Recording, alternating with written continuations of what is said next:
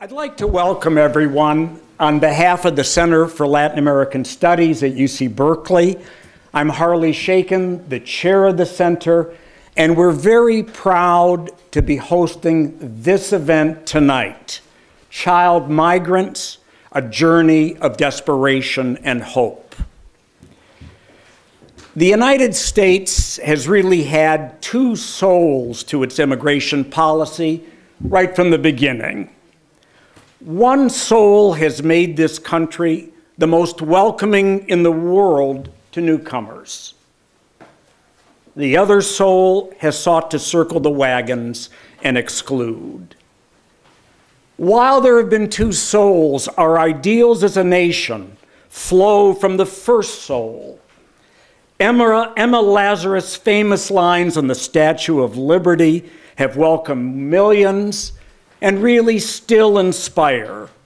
Give me your tired, your poor, your huddled masses yearning to breathe free. I lift my lamp beside the golden door. As a nation, we don't look back with pride on moments of exclusion, deporting tens of thousands of Mexican families during the Great Depression, or turning away the St. Louis, the last boat of Jewish refugees from Nazi Germany, after its passengers saw the lights of Miami. The ship was sent back to Europe in 1939. Since last October, 66,000 unaccompanied children, mostly from Central America, have sought refuge in the United States. While they represent only a small percent of all immigrants, these kids have sparked a sharp national reaction.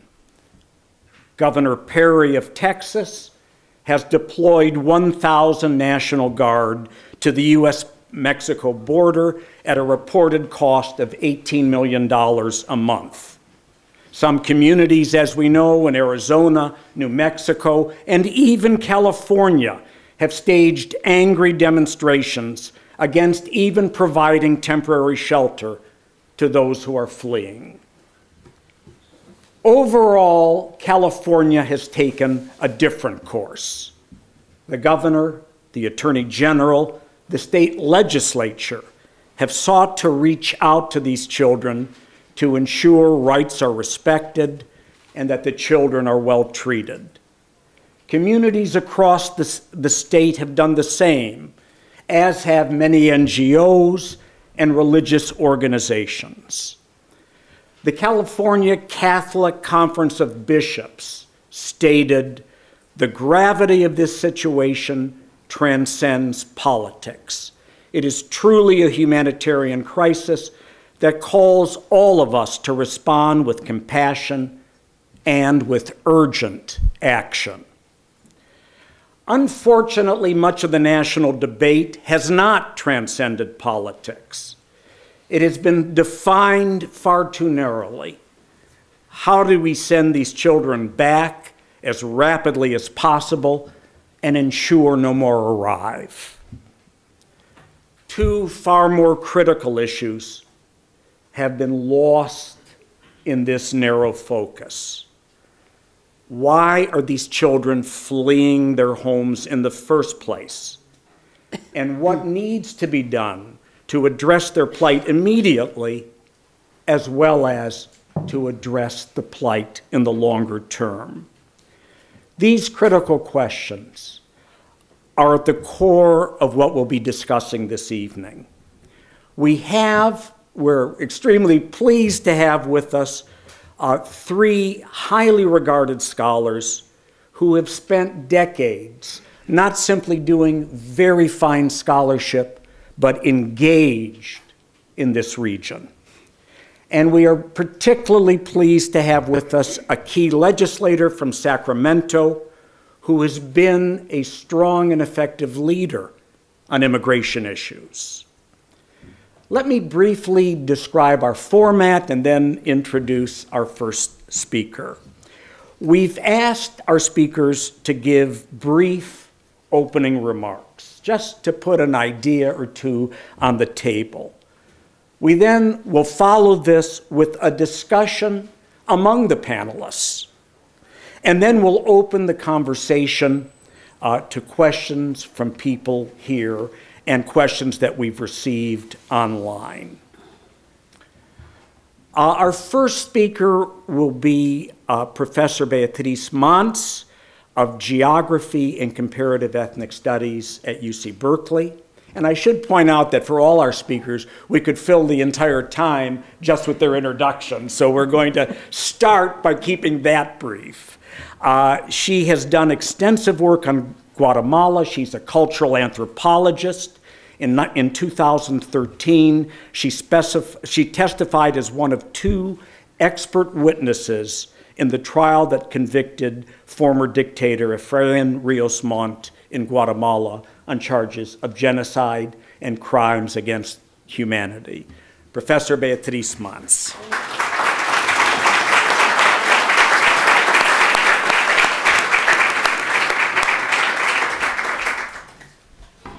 Thank you. I know that I'm supposed to be brief, and that is very difficult. Let me begin by looking at some inescapable facts. We are geographically, as well as, of course, economically, historically, and culturally linked to Central America. We can't escape that fact. Another contextual fact related to Central American migrations is that the United States intervened in Central America during the Cold War, providing billions of dollars and military training, while paying little attention to the devastation and horrific human rights abuses, as well as the massive population displacement during this conflict. In effect, during that period, and what we have today, we're seeing today, is a lost generation, sadly so. As inconvenient as it may seem now, the United States cannot just pretend it has nothing to do with Central America and avoid some responsibility. As Colin Powell famously said about consequences of American interventions, quote, "If you break it, you own it."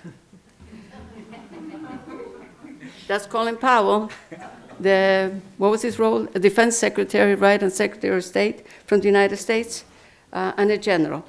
And of course, after the mayhem that resulted from that Cold War, the United States government simply lost interest in the region. Now let's move to the present. There is a humanitarian emergency, not a crisis at the border. And certainly it shouldn't be a crisis for a country like the United States of America. As Oscar Arias said, the former president of Costa Rica and Nobel Peace Laureate, quote, "What can the United States do to these children that would be worse than what they have already suffered? And why is such a great country even asking such a question?" A few facts again. The US is the largest drug market in the world, with consequences, of course, for Central America. The US deported about 50,000 Central Americans with criminal records, many of them gang members, without regard to the local consequences and whether these countries had the ability or the willingness to deal with these deportees. In Guatemala, Honduras, and El Salvador, the response was simple: mano dura. There were no government programs to find a long-term solution and integrate this population into society. So what is Washington's response to the influx of young people to the United States today? This is being described as a huge political issue, an enormous country. Is this a common response around the world when confronted with massive refugee population? Let's look at Mexico. In 1939, Lázaro Cárdenas encouraged and welcomed more than 30,000 refugees from the Spanish Civil War. In the 1980s, it had over 100,000 refugees from Guatemala, and of course, also exiles from Chile and Argentina. In the 1980s, over 60,000 Salvadorans sought refuge in Honduras, and over 20,000 went to Nicaragua. Right now, today, in Lebanon, a country of 5.8 million people only, has over 1 million refugees from the Syrian conflict. That, I think, we may want to call a crisis, but not what's happening at the border here. The world today has over 10 million refugees. But in the United States, these thousands of kids are viewed as a huge problem. It is so exaggerated, one gets the impression that the United States of America can't handle it, and it may need the UN to come in and give us a hand. Finally, I want to underscore once again that the US is not an innocent bystander in this situation. The US must protect these children and follow national and international laws pertaining to refugees. And it must responsibly respond to conditions in Central America, given that background and that connection to Central America that I spoke about. Only when families see a future for themselves and their children in their home countries will migrations north subside. Thank you.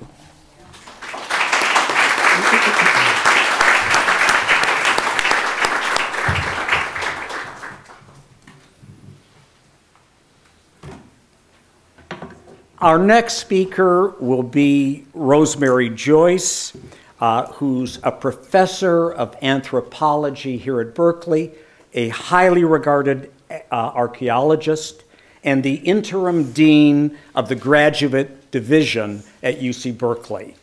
She has participated in field research and worked extensively on Honduras since 1977. Rosemary Joyce.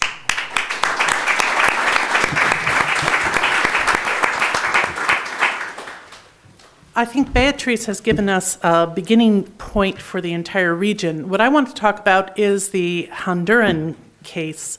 And my beginning point here is to address two questions. The first one is, why are children coming in such large numbers from Honduras to the US? And the second one is, what are the kinds of moves or actions that might change the conditions that are causing that very dangerous journey to be more attractive for these children than staying in the country. And a couple of numbers, I think we're all overwhelmed by the numbers, but I do want to mention that the number of Honduran unaccompanied children that entered the US on the southern border between last year and this year, it's fiscal years, federal fiscal years, so they run from October to September, went up dramatically, almost doubled from fiscal year 2011, which ended in September of 2012, from 29,000 to, in the most recently completed fiscal year, 48,000. So just on the numbers, we're looking at an astronomical increase.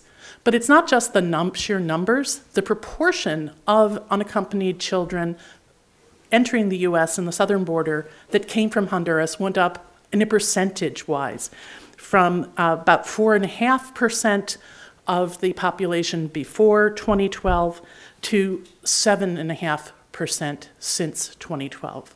These are all US government numbers. So what we're seeing is, across the region certainly, more and more children, unaccompanied children entering the country, as well as children traveling with adults.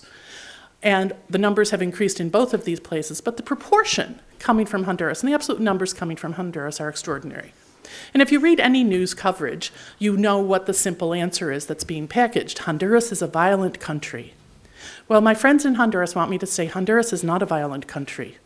Violence in Honduras is specifically impacting people in certain places, and that violence is not because of some innate violent characteristics of Honduras, but is a fairly direct result of the 2009 coup in Honduras and the lack of civil structures that survived after the coup and after the government that followed. When you have a country where the police are not, in fact, the people who will enforce the laws and protect you, but are the people who will murder you, even if you're the son of the rector of the National University, and extort from you, then your trust in there being any kind of civil society to help you goes away.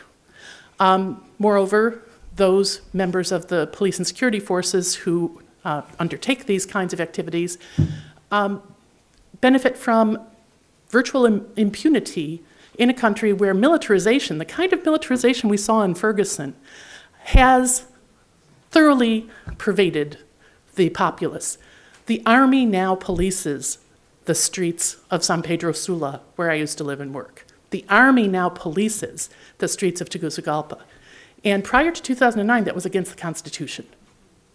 So again, with Beatriz, I would say we actually have to look at some more complex histories of relationships between the US and Central America in order to account for what is going on. And that should then cause us a little bit of a pause before we solve the problem in the way the US has actually proposed, which is by sending more military and security aid. And in the last minute and a half that I have, I want to give you the numbers from the presidential fact sheet. Regional rule of law funding, $65 million. Regional law enforcement and security funding, $96 million, all being addressed to try and change the flood of children coming up. Direct security and governance, $161.5 million, and this is for the region as a whole, versus $130 million for non-security, what we would normally think of as general developmental aid.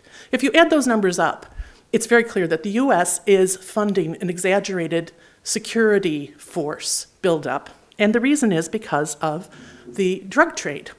The US has established these kinds of policies and funding priorities in a vain attempt to stem the flood of cocaine, even though in fact the amount of cocaine coming into the US has apparently gone down, and even though reputable social science studies have shown that when you put this kind of investment in to try and interdict drug trafficking, what you do is you increase the violence between those who remain behind and are competing with each other to control what remains of the lucrative trade. For Honduras specifically, then, I want to return to violence. Violence exists. Violence is a problem in Honduras, but it's a specific problem, and it's a problem that actually maps very precisely, as a number of news media have shown, as the UN High Commission on Refugees has shown, to the origins of the children who have come in this most recent peak. The children are not coming from random places. They are coming from Tegucigalpa and San Pedro Sula, El Progreso, and other cities in the north and west of the country that are actually now largely controlled politically by the drug cartels in the region. And I'm happy to talk more about any of these themes in the remaining part of the discussion.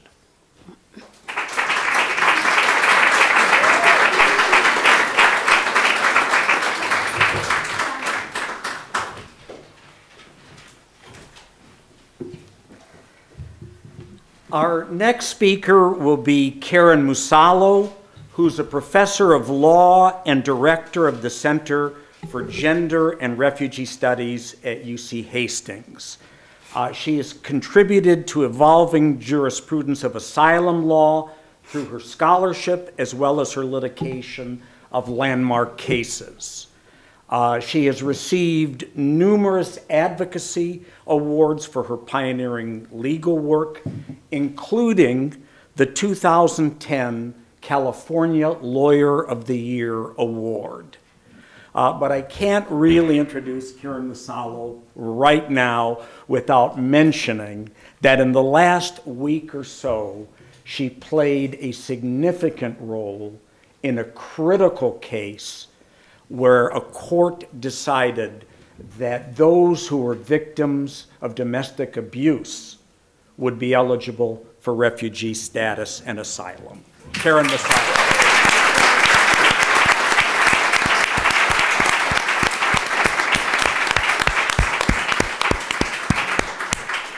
Thank you so much. It's such a pleasure to be a part of this discussion, this very important discussion today, and thank you for such a generous introduction.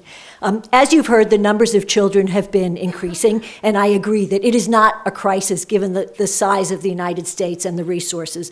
But there's no denying that since 2012, before 2012, the numbers of unaccompanied children arriving were between 6,000 and 8,000 a year. And they began to double in 2012, going up to over 13,000, 2013, 24,000. This year already, as you heard, 66,000. So the numbers are going up, which really causes us to ask some questions about why, and also to ask some questions about what should be the appropriate response. There have been politicians who have been, trying to make hay out of this, and their response as to the why is that we're too nice to the kids. We're too lenient. We should really get tough. And there were, what they were talking about was a law that was passed in 2008 with bipartisan support during the administration of President Bush. It was called the Torture Victim Protection Reauthorization Act, the TVPRA, which actually said, let's give kids a little bit more process than we give adults. And I don't want to bore you with the technicalities, but let me just sort of explain one little thing about this. In the US, before 1996, anybody who reached our shores could ask for asylum and have their cases decided. In 1996, which was a very big wave of anti-immigrant sentiment, we passed a law that had a provision that made it a lot harder to access our asylum system. Everybody who arrived had to pass a screening mechanism before they would be even permitted to apply for asylum. That's called expedited removal. And that's been in place since the beginning of 1997, enacted in 1996, into effect in 1997. And what the Torture Victim Protection Reauthorization Act of 2008 said is, gee, let's give the kids a little bit more process. Let's not make them have to prove their case immediately upon arriving, but let's actually give them some time to adjust and to actually pursue the claim. So this is like our too lenient on kids, is that we're not putting them in regular detention facilities, we're actually putting them in more appropriate shelters, we're trying to reunite them with family, and we're trying to give them a little breathing space before we ask them to talk about why they came. So this is what some of the anti-immigrant politicians seized upon, is let's take that away and let's treat them the way we treat the adults, and just, as quickly as possible, lock them up and deport them. And unfortunately, at first, President Obama and his administration's response was to actually adopt that narrative, that we're too nice, and to actually call for Congress to amend the Torture Victim Protection Reauthorization Act, which was very disappointing to those of us about this issue. We expected more. When Congress has not yet done that, but what the president has done administratively is actually many things that were quite restrictive. So the increase of detention, we now have detention of mothers with children on the border. We have detention centers in Artesia, New Mexico. We have plans to build a very large detention center in Texas. And we are moving these kids through the system. You may have heard about the infamous rocket dockets, which refers to the fact that the Obama administration has given the directive that these kids are to be moved through the system as quickly as possible. And when you are moving kids through a system as quickly as possible, you don't have time for them to find lawyers. You don't have time for them to have sort of acclimate. And the entire community, and I really credit California and what the governor and the legislature and the attorney general have done to try to bring together those resources to support these kids, because what we are now seeing in San Francisco, and some of you know this, is 50 or 60 or more kids, appearing in immigration court, scrambling to find lawyers, and the community is scrambling to respond. Okay, so my first point is that politicizing this and scapegoating the kids and trying to use the arrival of the kids as a justification for taking away process is just wrong. It's not appealing to our better soul, right? It's appealing to the restrictive circle of the wagons.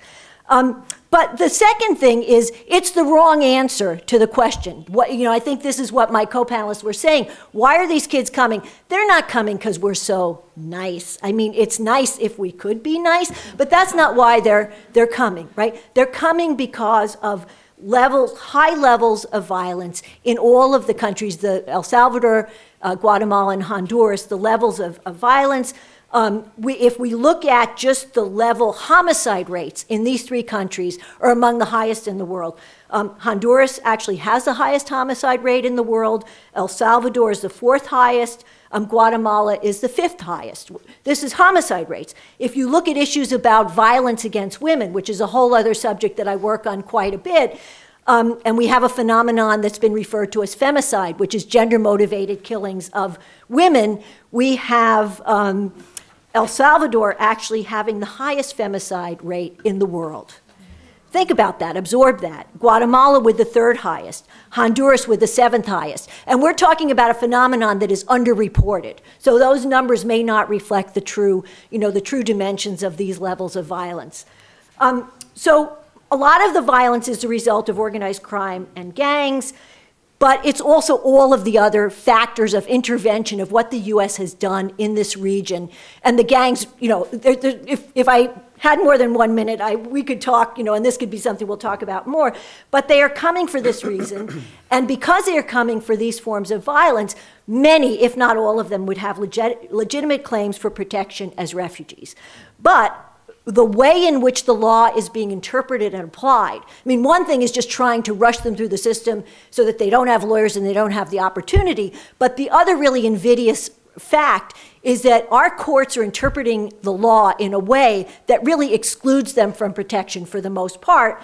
And one of the things I'll leave you with is a very sobering, sort of tragic observation, is that these kids that are being deported are in fact being killed. There was an article that was in Huffington Post, written by an LA Times reporter, who interviewed the director of the morgue in Honduras, who said that since February there had been at least 5 or 10 children who showed up at the morgue who had been killed within a week of being deported from the United States. And so this is not the country that we want to be. Thank you very much.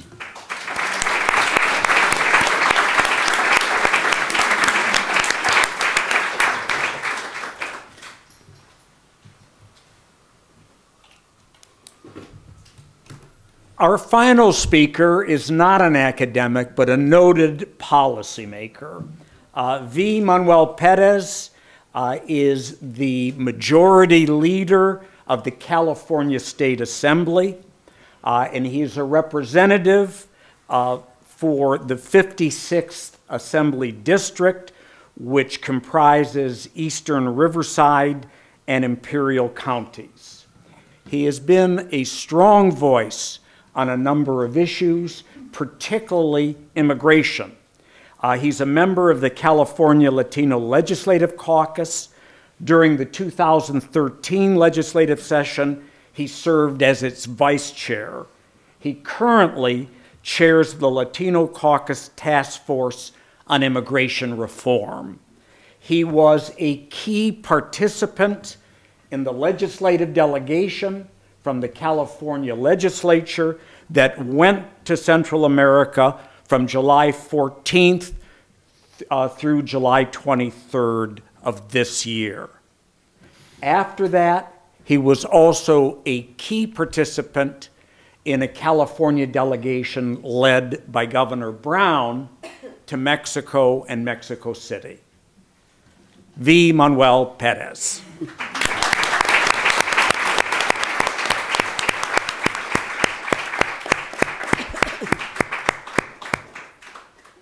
Good afternoon, everyone. Buenas tardes. It's a pleasure for me to be here with all of you, and especially with the students that attend here at Cal. I appreciate you being here. The professors as well and staff. Dr. Shaken, thank you for the invitation. Dr. Beatriz, Pérez, muchas gracias. Rosemary, Joyce, Karen Musalo, thank you for your great work. And as well, I have staff here that are with me.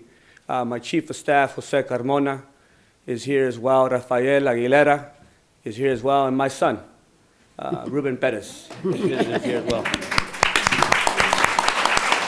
So I guess what I'm going to try to do is connect the dots, right, from what you've heard already from our scholars and what was mentioned and my experiences while being in Central America and in Mexico.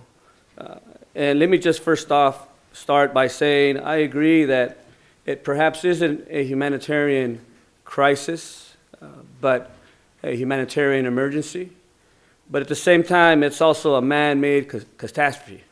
The truth of the matter is that, in my opinion, it is our responsibility, our moral obligation as fellow human beings, as Californians, to do everything we can to assist our brother and our sister. no matter what it may be, if it's the issue of immigration or a soldier, for example, that's homeless, or a single mother that perhaps is looking for work, that needs some assistance, I think it's important that we do everything we can to aid our fellow brother and our sister.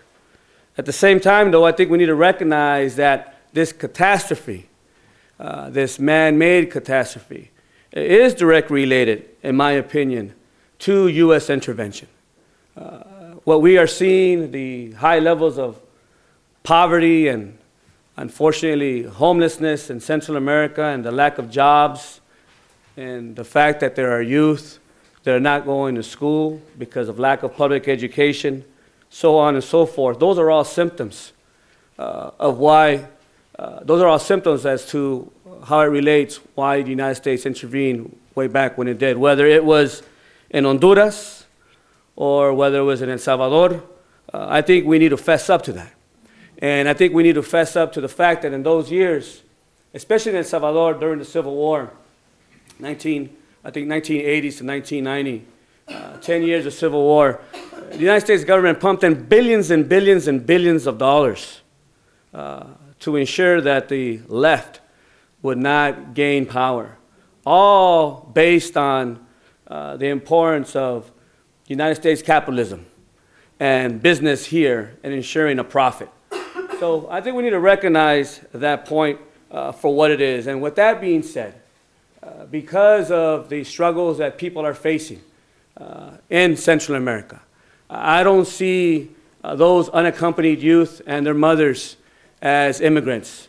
I recognize them as refugees, right? And so that being said, it is important that we do everything we can to ensure that the United States government and California do a better job of not only understanding why we are in this situation, but at the same time providing the resources so that those governments can do everything they can to ensure opportunity for their people.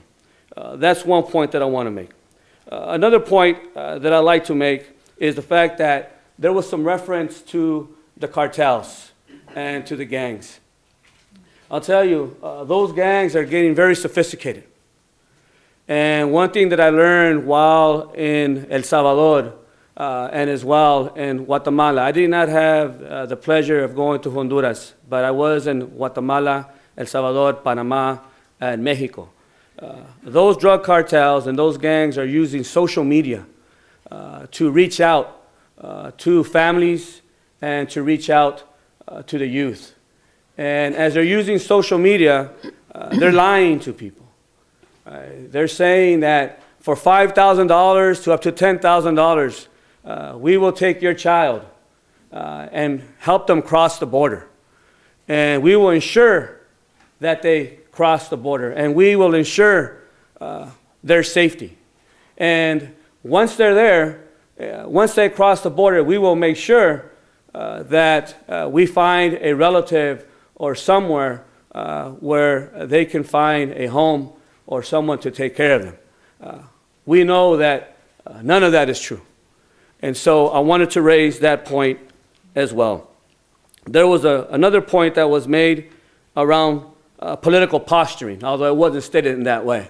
I call it political posturing for personal gain of politicos, in my opinion, that don't look at this as a humanitarian issue. And we do have them, whether here in California or in Washington, D.C. I think it's important that we do everything we can to ensure that these individuals that are here, our fellow brothers and sisters, do have due process under the law. And I'm very proud of the fact that California is at the forefront.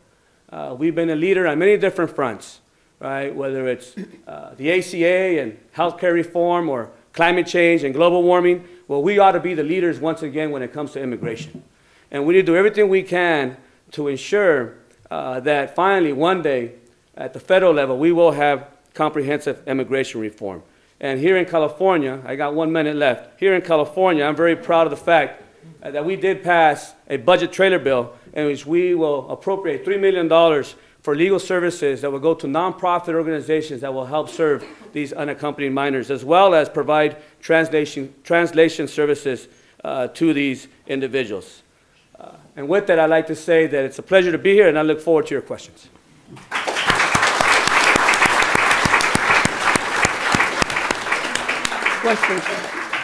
Questions? Mariana has some questions. We're going to have a brief discussion among the panelists, and we're going to take questions on cards for the beginning to get as many questions as we can, and if we have time, we'll go to an open mic. I just wanted to say something very briefly before we open it for our panelists to make comments and discuss some of these issues. Some, I think, very powerful things were said here.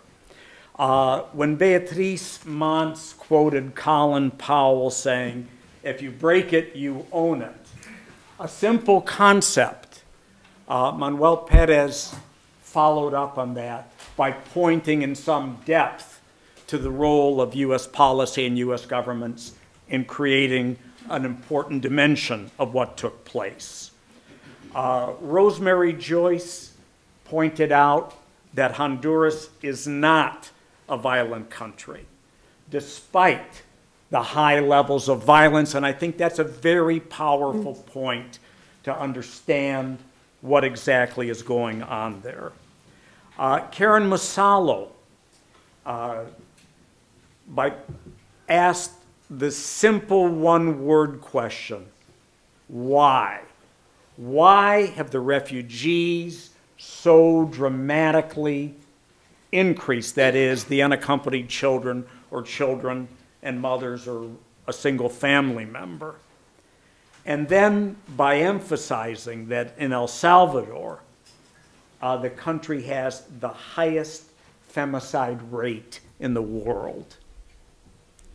And finally, Manuel Pérez pointed out that we're really talking about refugees, not simply immigrants. And that here, going back to the very introduction, rather than transcending politics, we've wound up with political posturing, which makes it more difficult to address the core issues.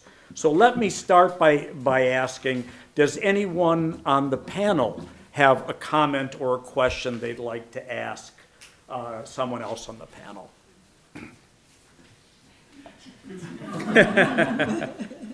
Well,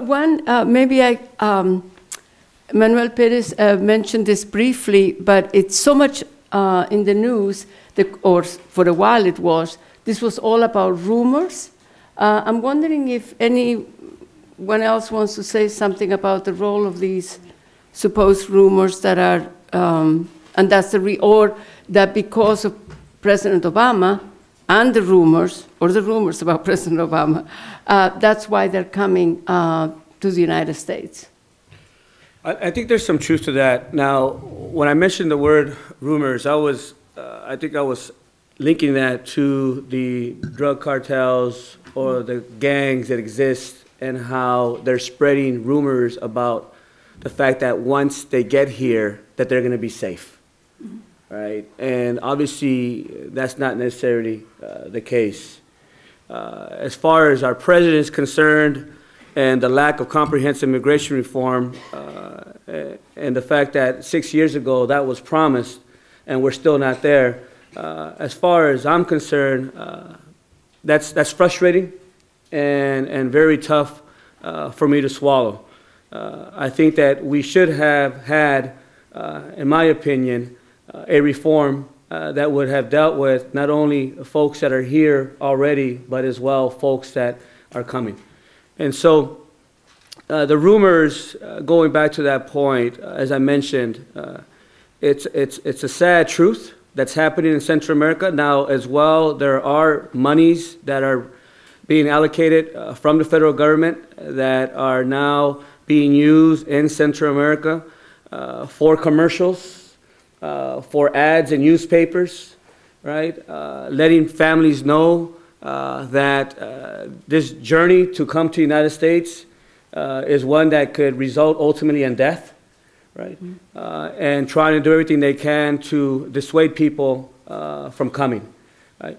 But I will say, though, at the same time, one of the key messages that I heard from the government from El Salvador, and specifically from the FMLN, the Farabunto Martí Liberación Nacional, which is a leftist organization that now has political power after so many years of suppression and oppression by the right government that was led, quite frankly, in my opinion as well, by the United States government, is that they are creating hope for their folks, right? And what they're doing now is doing everything they can to ensure that youth can go to public education rather than 4 hours, that they actually can spend up to 7 or 8 hours.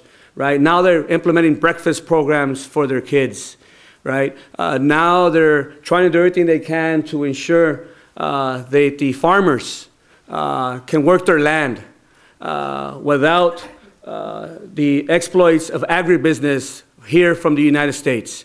And so one of the messages that El Salvador, the FMLN, and the president, Salvador Sánchez Serén, who was a guerrilla fighter, a comandante, for the FMLN, one of their messages is that they recognize the issues that exist, but they also want us to recognize that that just didn't happen all of a sudden.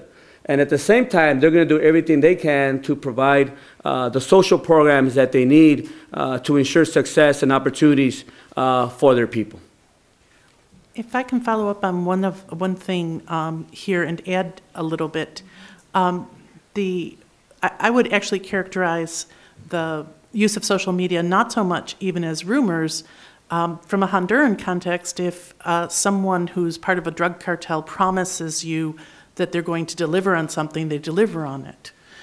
So in a situation in which the civil institutions don't deliver, they have a credibility.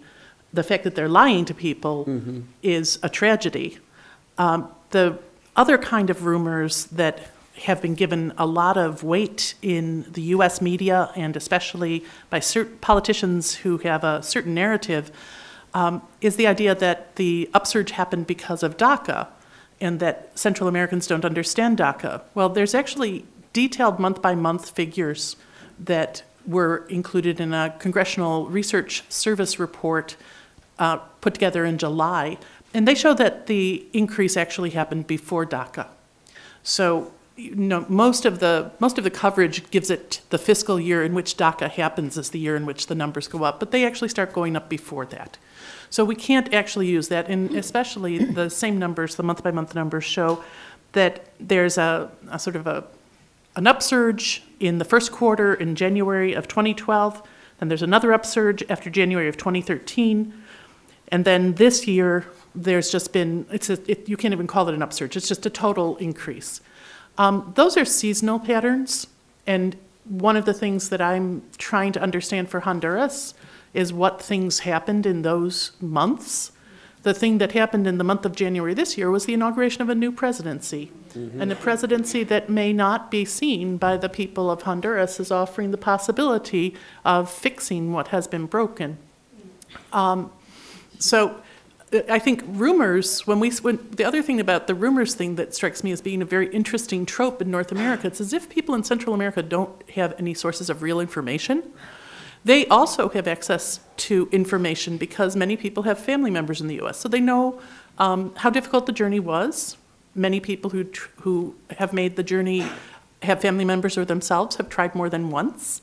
The coverage in Honduran media of the atrocities that have happened in Mexico when people who were traveling along were seized by cartels and used as slave labor until they were murdered has been extreme. So I can't imagine that people in Honduras generally think that this is going to be an easy trip or are operating under some sort of rosy scenario. I can imagine that they were hoping, and in this sense, perhaps Obama has some responsibility, hoping that under a president who has an international image as a more positive face of the US, that perhaps they were hoping to be treated more humanely.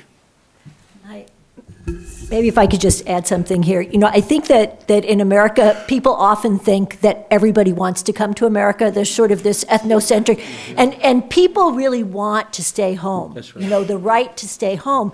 And people only leave when they're so desperate that remaining means losing their life, and leaving is at least a sliver of hope. And so there might be, like there's rumors, and the rumor gives them hope that they can save their life. That's not the reason they're coming, but maybe it gives them hope that that journey will get them to a better place. But I think that the talk sometimes, the way it's been used by some people, not here, but by some people, is to sort of obscure the fact that there are real root causes that force people to leave. That's the main thing, and then yes, there are people exploiting that desperation to make a lot of money. Yeah, I'd just like to add that rumors also occur in a context, and there must be certain conditions so that the rumors can be heard. And rumors also serve multiple purposes for people that maybe want these children and other people to just leave the country so they don't have to deal with the problem. Yeah. Let me ask another question that builds on some of the things that you've been talking about. There's no magic solutions here. We understand that in terms of the long-term possibilities in these countries. What might be a better path, one or two things that provide some glimmer of making it more possible for people to remain in their home country? Beatriz, Manz, do you have... Well, first of all, we need to deal humanely with the children that are at the border. That's the first point. The second, I would say, in terms of the countries themselves, especially in the case of Guatemala, but actually all three countries, we need to have serious reforms in the legal system so that we don't have the impunity and the corruption that we see, or the persecution in the case of you mentioned the trial, the genocide trial that occurred last year, and the judges being harassed and fined and persecuted, the same with the Attorney General. So unless something happens within the legal system, the conditions are really not going to improve. Long term, of course, the United States ought to have a responsibility to provide support to these countries. We had no problem, and nobody was complaining about billions of dollars being spent for war and destruction in Central America, $5 billion to little El Salvador alone. So I don't think we should be complaining about spending, which normally would take a lot more. It's a lot easier to destroy than to build. And I think the United States should step up and provide funding and support to promote education, training, building schools, and a solid foundation so that these societies, as Karen said, people would rather stay in their country, but there has to be a future for them. Anyone else like to comment on this? I'd like to comment on that. Just to give you some statistics here, earlier there was mention about femicide. It states here from the Observatory of Violence at the National University of Honduras that at least one woman was murdered every 13 hours, 629 total femicides in 2013. Right? When we talk about the LGBT community, at least 116 members of the LGBT community have been murdered since 2008. More than 30 journalists have been killed since the coup. At least 74 lawyers were murdered from 2009 and 2012. And since 2010, more than 100 activists have been killed in the Aguan Valley.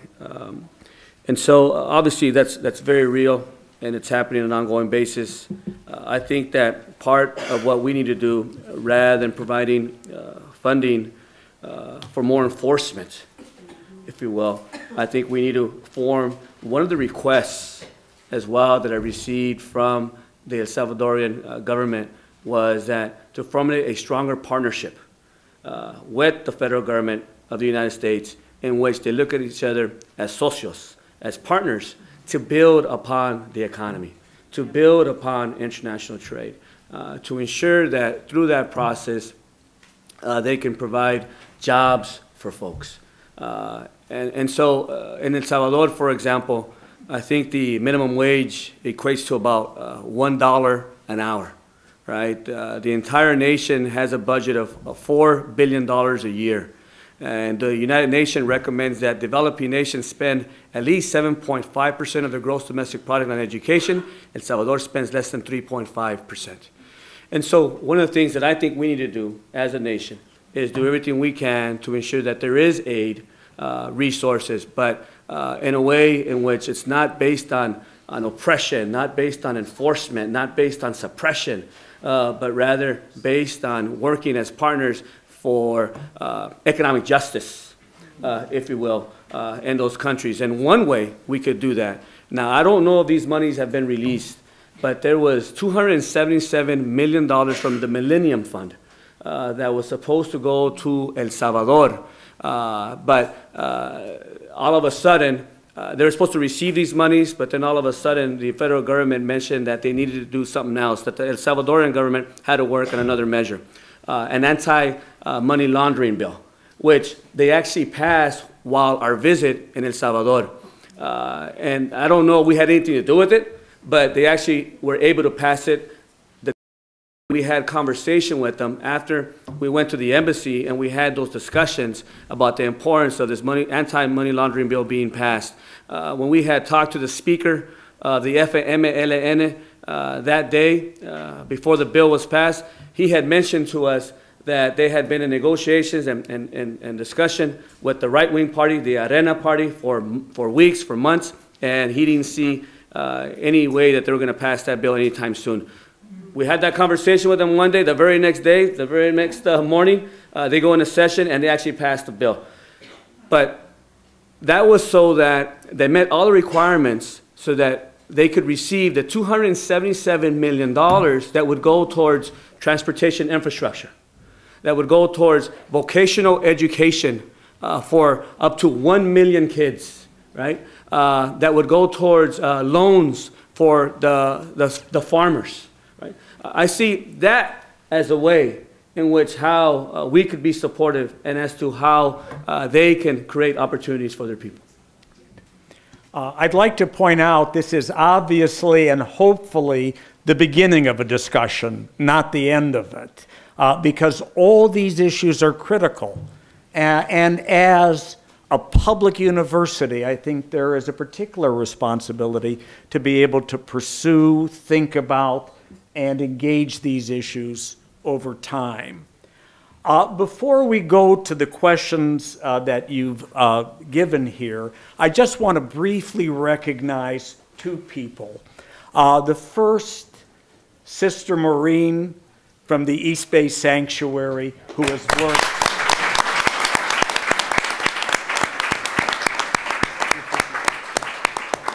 worked with immigrants in a very, very important way. And the second is a woman that we're very pleased to have with us this year as a visiting scholar, who is a very capable and unusually courageous Mexican journalist who has written extensively on the narco cartels and what is taking place in Mexico, Anabel Hernandez.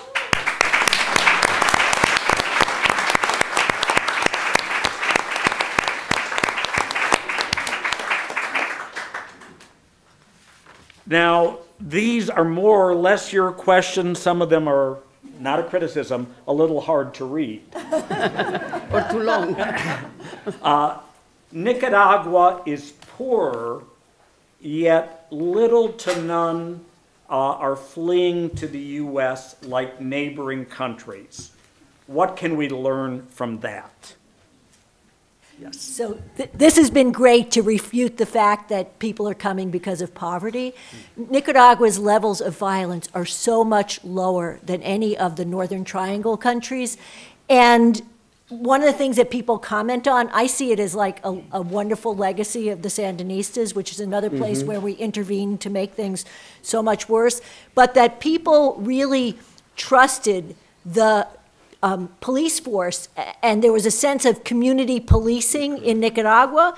And so actually crime is, you don't have the levels of crime and violence in Nicaragua, whereas the other countries we're talking about, the police are so corrupt and so violent that you have to actually have your head examined if you report something to the police, because you'll probably, suffer more for having reported it. So I think Nicaragua is a great example of, it's not just about, the poverty in these countries, it's about other conditions that really engender violence. Yeah, I like to add, I completely agree with you that one of the differences with Nicaragua is the fact that there is a tradition of youth mobilization. They have mobilized politically. They have neighborhood committees. Since most of the people that left the country ended up in Miami and in Florida, less of that returnee population that I mentioned.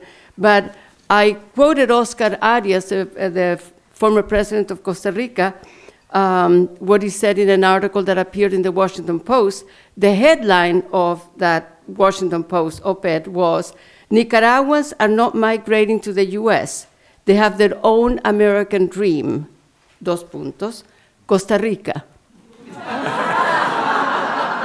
And what does Costa Rica do, as he explains in this piece, is that they have a rather open policy. People come and go, the families can go visit.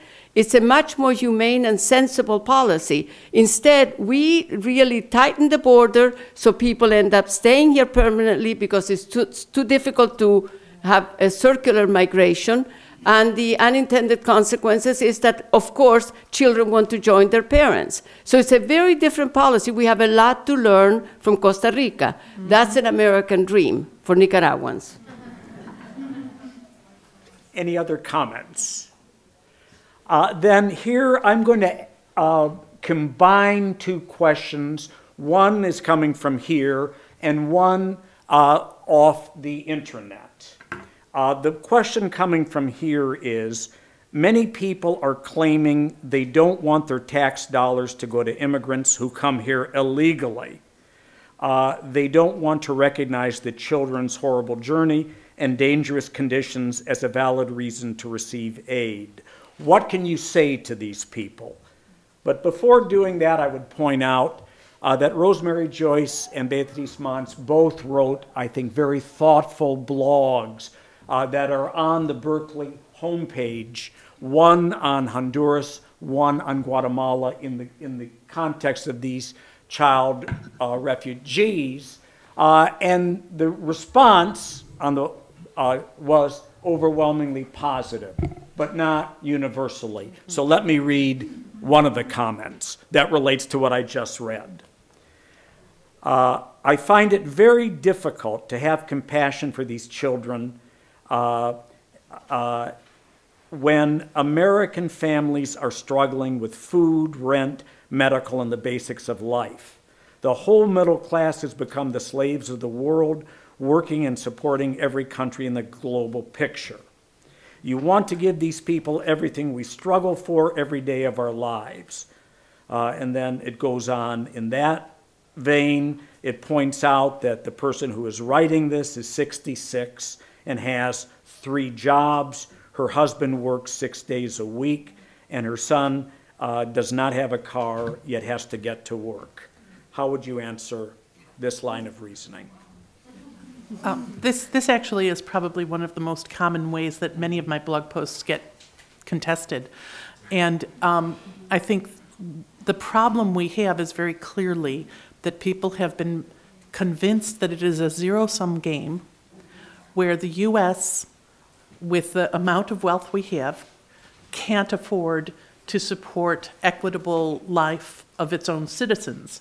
And that brings us back to the problem of increasing inequality in this country. So you have the same forces that are promoting fears incredibly bizarre fears of Ebola outbreaks from children coming from Central America, are also promoting this idea that the very small percentage of the U.S. Economy, the U.S. government resources that would go to provide the legally mandated reviews for these children is somehow consequential. And basically the reply is we actually have the resources, we are not distributing them appropriately. Any other comments on that? Well, the only thing I would say is that it's always easy, obviously, to look at problems in the world from a very personal, through a very personal lens. I'm sympathetic to what this woman said, but she's part of a country with a history. I would love to spend an hour with her to find out about her conditions, like you mentioned, and also to explain the situation in Central America and the role of the United States. She's 66, right? What was she saying when the United States was spending billions of her hard-earned tax dollars for destruction and war? She might have also cared, I don't know.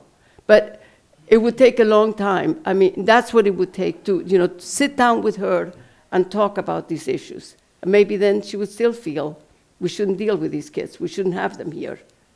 We could point out how other countries deal with refugees. The human beings have been moving for hundreds of thousands of years or more. This is not new. This is a rich country.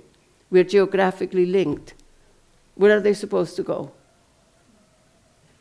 Can I just, I just want to add something. Not being an economist, I'm sort of treading into territory that isn't mine, but I know I have great economists to pull me out of it. But somehow there's this narrative in the U.S. that the problems in the middle class are because of the poor.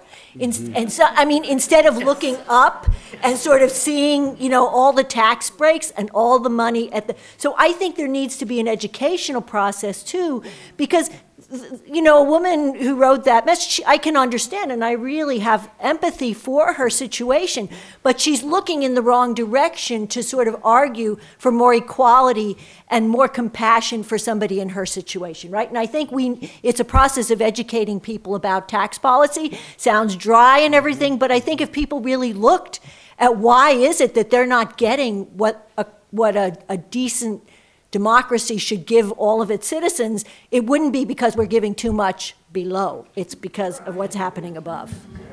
If I may add as well. If I may add as well, policy is about balance. It's very difficult to get everything you want in an idea or an issue. But I do agree that it is our responsibility as policymakers to do everything we can to support her, to create opportunities for her as well, to create access, to make it a little bit more even of a playing field. But it's also important that we do take a look at tax policy. We do take a look at the subsidies that we provide corporations, right, and how much we actually put into the prison system, for example, against the education system, for example. I mean, those things are very real. Now, I live and I represent an area that is a border region. Right? I live in Coachella, California. Right? I represent Imperial County and East Riverside County. And the area that you saw, protesters, Marietta is just down the street from my district. It's not necessarily my district. But that anger that you saw and that hate that you saw obviously had an impact on all of us. As a result of that, those buses ended up taking the youth and their mothers to El Centro, California, which is right down the street from Mexicali, right, Mexico. And I had the opportunity to go visit that detention center and go visit the families and have a conversation with them and at least find out if they're receiving health care and if they're actually eating okay, eating well, and just find out how the detention centers look and if they're at least housed in a way in which they're being nurtured, or at least they have some access to relatives or as well to individuals that can provide them resources later as they're going through the process. And so one thing I want to say, though, is that although there was a lot of hate in Marietta, and I'm sure there's good people there too, I will say, though, that I give a lot of credit to the nonprofit organizations, the churches, right, individuals that came together, and folks from law enforcement as well, and even folks from the Border Patrol, quite frankly, that came together and worked in unison to provide a helping hand to those individuals and ensured everything they could to make sure that they had access to health care, food, diapers for their babies. I met a young woman who was 16 years old who had a 2-month-old baby, right? I met a 19-year-old young lady that had a 2-year-old daughter as well, right? And so what I saw was there was a process, though, that made sure that eventually they were able to identify their sponsors, meaning a relative somewhere in the U.S., and there was a process in which within a few days, they would identify these folks, they would provide money for a plane ticket, or they would drive down and pick them up.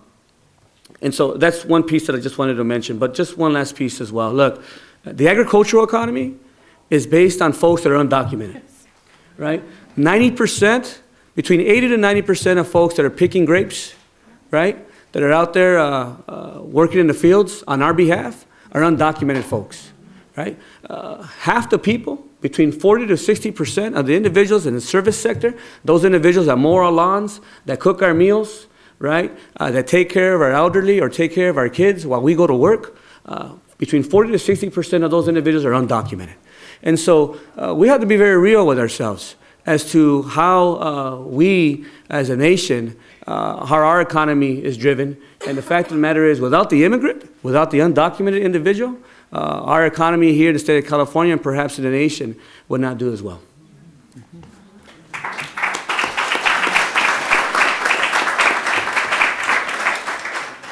This is a specific question for Karen Musalo. Can you describe the legal process that child migrants go through when entering the U.S.? Is it different for adults? Well, that is what the TVPRA created. So an adult who arrives at the U.S. without documentation has to go through a screening process in which they have to show that they have a legitimate enough or strong enough asylum case to be actually permitted to apply for asylum.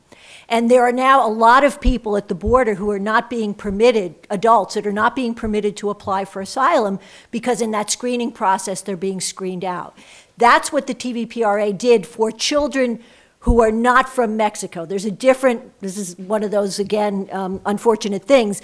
The Mexican children do have to go through a screening process, but the Central American children don't. So they are actually permitted, even if they're held in detention, they are permitted to pursue a claim. So if they are fortunate enough to secure legal counsel, they can then be interviewed to see if they would be eligible for the 3 or 4 different forms of relief that unaccompanied children might be eligible for. So it's different from an adult in that they may at least get a chance to pursue a case, whereas the adult has this, hurdle to jump over before they're even permitted to apply. So there's 2 levels of screening for adults. One is your Border Patrol people who are supposed to ask some questions at the border. And you have to imagine how somebody who's frightened, who's just arriving, who sees a person in uniform, who's asking them why they came, how likely it is. But if they say the right thing to that person, the Border Patrol person, they're supposed to be permitted in, where they then have an interview with what's called an asylum officer who determines if they have a credible claim. So there's actually like 2 hoops to jump through if you get screened. First the Border Patrol, and then an asylum officer. And I just want to say one thing quickly, is that there was some rumbling, months ago, even before the child surge, there was some rumbling by some anti-immigrant restrictionist types who were saying, too many people are getting through the screening process, the percentages. And we saw it was really frightening and wrong and it shouldn't happen in a rule of law. What did we see? All of a sudden, the numbers of people getting through the screening process dropped. So, right? So I leave it to you to draw your own assumptions, but I'm, somewhat unwilling to believe that all of a sudden the claims were less valid, and that's why the numbers dropped, right? There was a message being sent. Unfortunately, we're about out of time. I'd like to do two things very quickly. First, I'd like to ask each person on the panel if there were one concluding thought they'd like to leave us with, what might that be? And then I have some very brief concluding remarks. Why don't we start with you, Manuel Pérez? It's been an honor for me to be a representative out of the 56th Assembly District for my constituents as well as for the state of California. My parents were both immigrants as well. My grandparents had a dream that perhaps one day their children or their grandchildren would have an opportunity that they themselves did not have. My parents worked the fields most of their years. My mother worked in the fields for 28 years before she finally left picking grapes. That's how they met, as a matter of fact, my mother and my father, while picking grapes.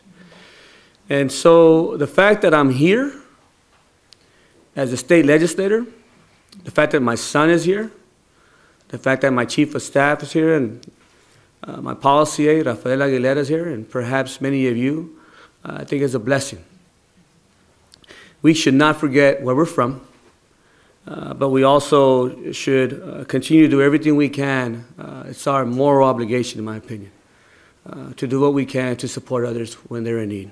And in this case as well, in my opinion, unaccompanied youth and their families, and those that perhaps are just looking for an opportunity, just like my parents, just like my grandparents. And that's my closing statement.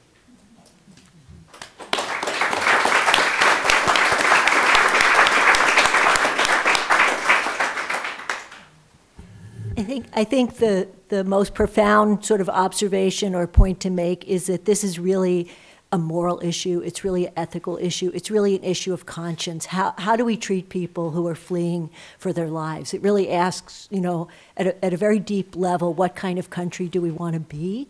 And I think the other thing to just add to that is that, you know, it seems so big and complicated to say we have to address the root causes. There are reasons why people flee and we have to address them. And sometimes people throw up their hands and say, you know, things are in such difficult conditions in each of these countries.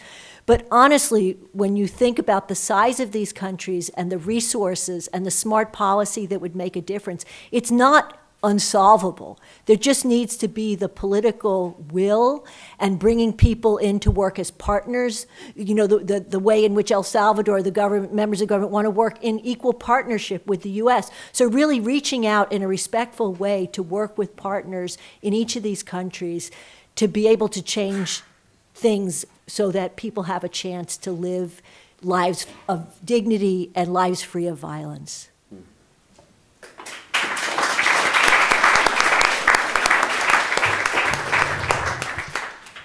I think that the one thought I hope I'd leave with you is that violence has causes, and those causes don't begin in Central America, they begin in North America, and that we're not talking about inherently violent or primitive people who can't be brought into some sort of harmony. We're talking about situations where U.S. policy, current U.S. policy, is exacerbating specific forms of violence that are factors that are leading to people needing to leave, not just wanting to leave, but needing to leave where otherwise they'd prefer to stay.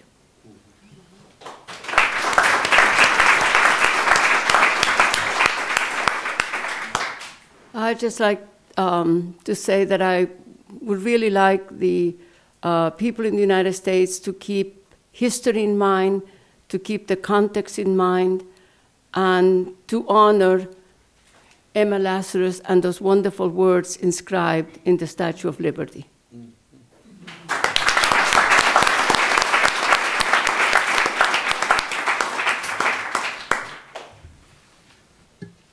It's hard to follow these very beautiful concluding remarks, but I wanted to point out, I wanted to cite what Karen Musalo just said, the moral, ethical issues, how we treat people of conscience.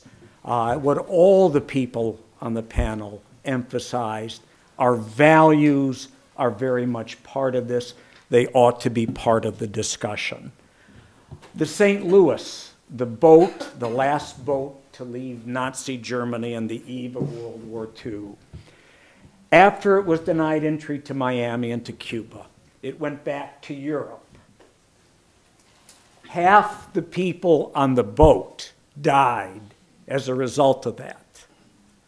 So the stakes are often high. The values that are at issue for these children. I think in part why this has become such an intense issue is it has transcended the children and become a flashpoint for other discontents, other concerns about immigration, etc.